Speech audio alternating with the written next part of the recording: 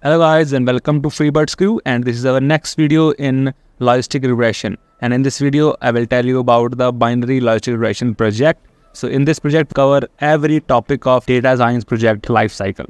Okay, so let's get started. So first we just import all the necessary libraries we need, and we use the dataset of the Titanic dataset package from the Kaggle. Okay. And we first import pandas, numpy, matplotlib, cbon, along with the sklearn, you to do the some kind of a feature engineering, like label encoder, test and split, and at the end for model evaluation we get the accuracy score, cross validation score, and classification report as well. Okay. So first we just load the data here, and this is how our data looks like. Okay, we have the passenger ID, survived, P class, name, and all the data we have. We need to predict what? We need to predict the survived column here. That is a 0, 1. That is, it is a binary classification problem because it has only two labels. That is two discrete labels. Okay, and if we load the test class data here and it does not have the survived column here, we need to predict this whole test class. Okay. So first we just check about how our data actually looks like, if it has the null values or any kind of values has or not. Okay, we check the properly about the data types of our data as well, if they are into the correct data types or not, and they are already correct.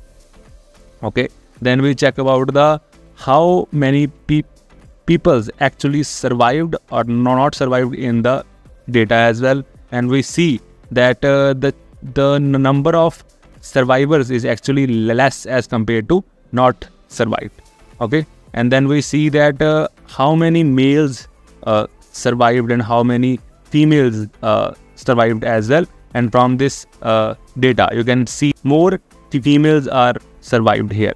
Just you see the Titanic movie as well, at the last the boy just drowned. At least there is some space on that float. Next thing we have is the PC class. The class it's kind of a economy class, standard class, kind of thing. So how many people of those class survived?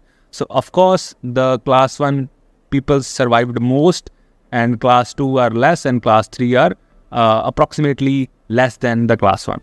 What is the average age of the peoples in each class? So in the class 1 we have the peoples of the age 25 to 50, and in the class 2 we have the peoples of the age to 25 to 40, and in the class 3 peoples to age of the 25 to 35.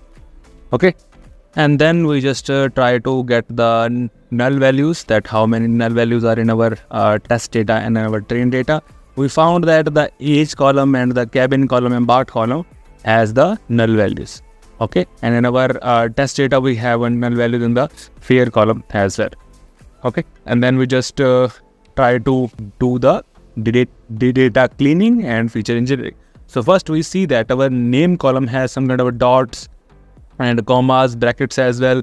We need to impute, we need to remove or replace these kind of extra junk values. Okay, so we do this kind of things from here as well. We just get the initials from the data here. We get the names like Miss, Mrs, and Jenkins, others, and all kind of things from this data here. And then we get the age of each person, because we need to impute the age variable as well. Okay, we get the mean age of each person. The master's age is 4, because we can say that in the old times the smaller children are called the masters. So their age is around 4 years or 5 years as well, and the Mrs. and Mr. and Mrs. and other, these are the ages of all the peoples as well. So we need to impute the age according to their initials. Okay, so we do this same thing here. Okay, and here we apply it and impute it in the age column, and then the cabin column not required, so we just removed it, and the embarked column we just fill it with the mod value, because it is a categorical variable, and in the test column it is just only one and in the pair column, it is just only one null value. We just impute it with the mean value. Okay, and then we just build a kind of a family kind of a column here that just about to joining these two columns, that is sip or parch. These two columns are actually shows that they have any kind of siblings or not. Okay, that just make a whole family kind of a tree kind of a thing at that point. Okay, and then we just need to process the age. We just need to process the age as in just fill the NA values, because the values which are not filled with this method are filled with the 0.5 in the minus categories, and we just put them into the categories as the age categories we have, that is from -1 to 100. Okay, and we make them the labels like missing, infant, child, teenagers, young adult, seniors. This is the age we can get in that, and we just make the categorical column out of the age column as well. Okay, so this is how it is look like. There are like more infants are in our data set. Okay, and then we just create dummies, because create dummies can easily help us to get all the categorical variables into the numerical variables as well.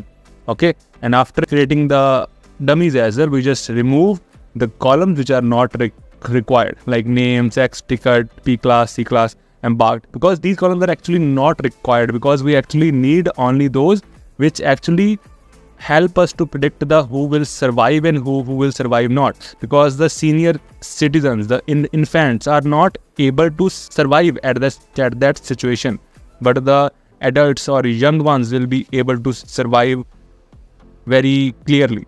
Okay, so we need to take only those columns as well. We just build a logistic regression function here. We just get the columns and then fit those columns on the model.